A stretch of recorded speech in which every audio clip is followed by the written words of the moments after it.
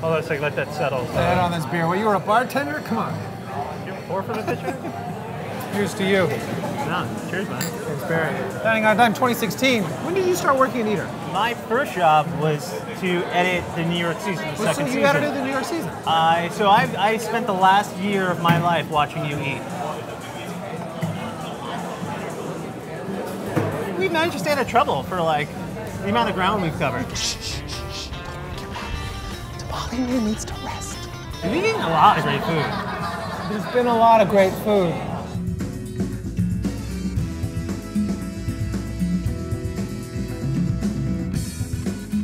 I'm trying to think of places that really stood out as far as like food quality. I remember you were really, really excited about the Jibaritos.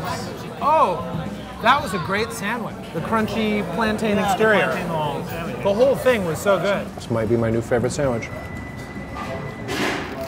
Is there any questions in the comment section that you want to like, from here on out, to just kind of answer and be like, this is what it is? How tall are you? I always thought I was 6'3", but then I went to the doctor, and I'm like 6'2.5". I'm shrinking, James.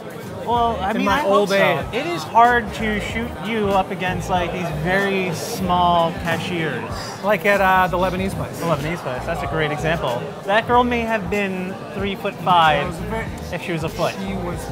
Actors generally have big heads and are very short, and it is because they want the male leads to be the same height as the female leads because they're easier to film. Tom Cruise, Prince. Prince was in movies. Yeah, totally. That was Lucas in Westworld. Oh yeah. I was in Westworld. Tandy Newton, we got along super well. She is the sweetest woman, by the way.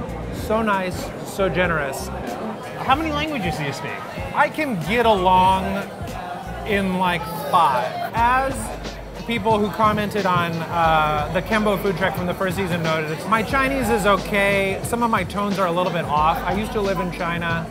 I'm Chinese on my mother's side. I speak Mandarin, not Cantonese.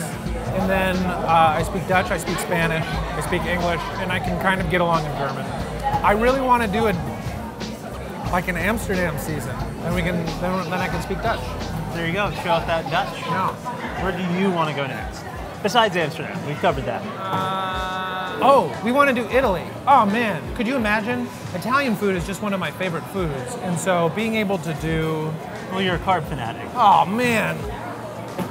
So yeah, anyone in the olive oil existence. business, you want to send us to Italy. I would love to go to Italy. Could you imagine like doing like that Emilia Romagna area? Prosciutto and pesto and Parmesan cheese. Like I get Parmigiano Reggiano and I just like eat it.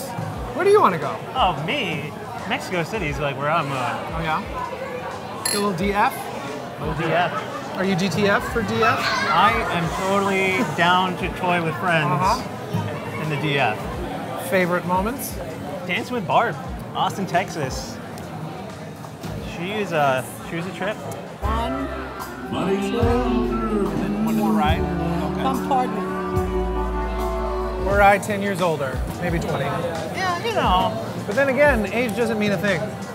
James Barry, I have to thank you. You have been such an integral part of this show and the success of this show this past year. I'm very honored to know you, and I'm so happy you're on the team and that you have done so much for the show. And I really have to thank you. Thanks, man. You've been a great host. You're so easy to work with. Just the bottles of Cristal that we have to buy, the limos that we have to comp. Hopefully, we'll have a great 2017. Cool. And let us know where you want us to go. Sound off in the comments. Smash that like button. See you next time.